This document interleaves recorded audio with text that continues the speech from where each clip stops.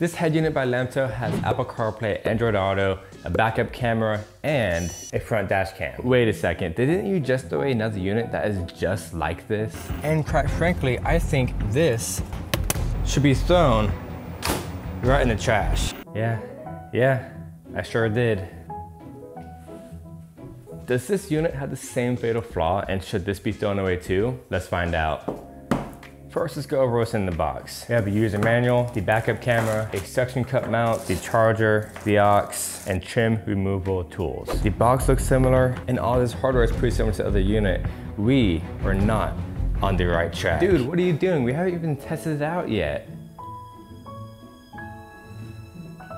Okay, come on. We're going to install this into my 1987 Mercedes 300D Turbo. But before I move forward, let's compare it to the one that I did not throw away, but should have been thrown away, but I kept for demonstration purposes. So I lied.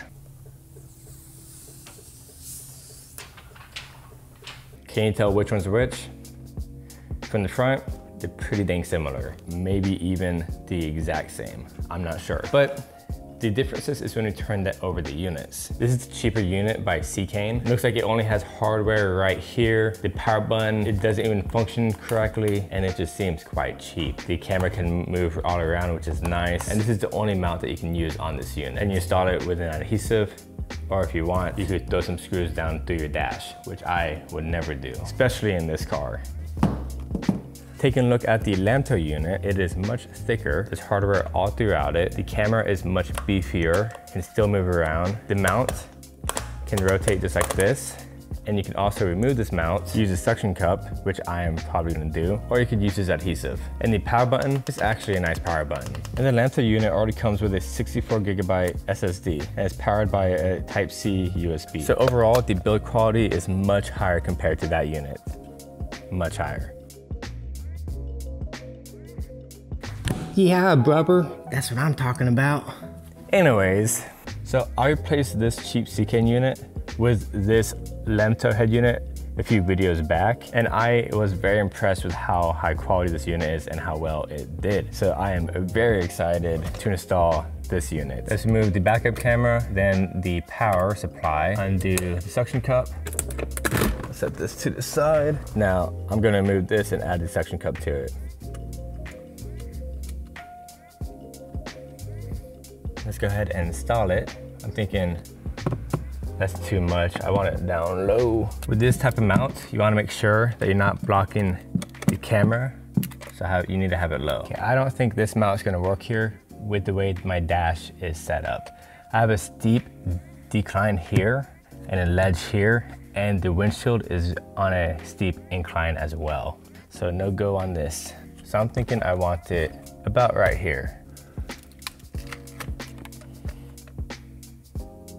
Nice. Now we can plug in the unit. All right, so I routed the power cable coming through here, down the seam, right here, then I stuffed it all in right here, then it comes back out right here and plugs in. The backup camera is plugged in right there, comes down here, up here, hides back there, comes around, then pokes out right there in the back. Moment of truth. Let's give the car some power. That's green. There you go. This is the head unit. Woo! First things first is getting rid of that noise. All right, done. Before we go over what was the fatal flaw with this unit and see whether or not it plagues this unit, let's go ahead and go over all of its features and stuff and how to connect to it. First and foremost, let's connect to Apple CarPlay. I have an iPhone and we need to connect to T86 pair, and sure, there you go. Now we're connected. We go home. The audio is currently playing just through this unit right here. Not a bad sound. And Apple CarPlay has the standard, apps that it typically does. From here, we can go to brightness, turn down and up the brightness, turn up, down and up the volume. We can go to the DVR. This is the front camera, that is the back camera. The reason we see lines go down like this is because I'm using LED lights in my shop. We can change the view, just the front, just the back, and both. We can turn on and off the mic. I like the mic on. We can take the photo. We can save the recording. We can lock it. We go to play. In order to see the recordings, we need to disconnect Apple CarPlay. For some reason, my phone has an issue. It's only my phone. Whenever I disconnect my Bluetooth, it still stays connected for some reason. I have to connect to my Wi-Fi to disconnect from Bluetooth fully. All right, so now we can go to DVR, press play. We can go on the photos that we took. These are the photos that we just took. We can go on the locked recordings, go on loop recording. There you go. And of course, it also has Android Auto. Playback is how we get to these recordings. Apple AirPlay and Android Cast, which I don't really like these. I'd never use them. And Bluetooth music, we can just connect to our phone via Bluetooth. Let's go ahead and connect to Apple CarPlay again. Okay, that was pretty fast. That was like 3 seconds. Then you can go to the settings. You can change the recording resolution. I'm gonna use 1080p. You could do 2.5K at 720, but 1080p sounds better to me. Split time, which is the loop recording, I'm gonna keep at 3 minutes. Microphone, keep that on. Image mirroring, you can mirror either image. Screensaver, I'm gonna leave that off. Auto dimming, yeah, bring that a little lower. You can do reverse lines, but I don't have the reverse camera set up that way. You can change the date and time. You could format the card, you could reset the system, and we can look at the firmware version. Let's go to Tim Ferriss.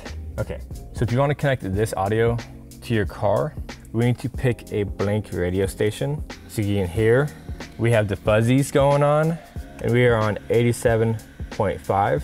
Here we go, home, audio output, FM. There you go. Now the fuzzies are gone. Go back to Apple CarPlay. Or Ebola. Now, on a given day, there you go. Hear Joe Smith. Now hold on with me for one quick second as we go through the fatal flaw of the CCAN unit. Listen to this audio quality. This is the LAMTTO unit.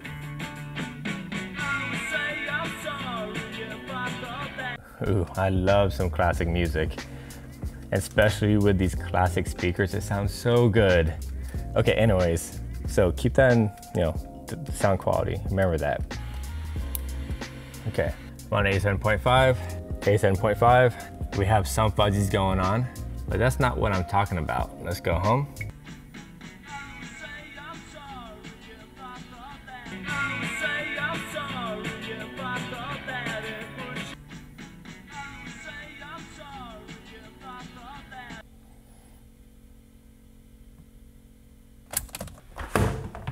Yeah, so the main reason you get the unit, the audio quality sucks on the CCAN unit, and that is a fatal flaw for a lot of these units. So you gotta make sure you know what you're getting. Even if you connect that unit with this aux cord, the audio quality is the same and it's terrible. But this LAMTTO unit sounds so good, so crisp, and it does exactly what it says. Told you, brother, you just had to be patient. Yeah, he's right. If you want to check out this unit, be linked down below for your convenience. And if you want to see its direct competitor and quality, check out this video. This is Chris. Always appreciate and respect another. I'll see you next time.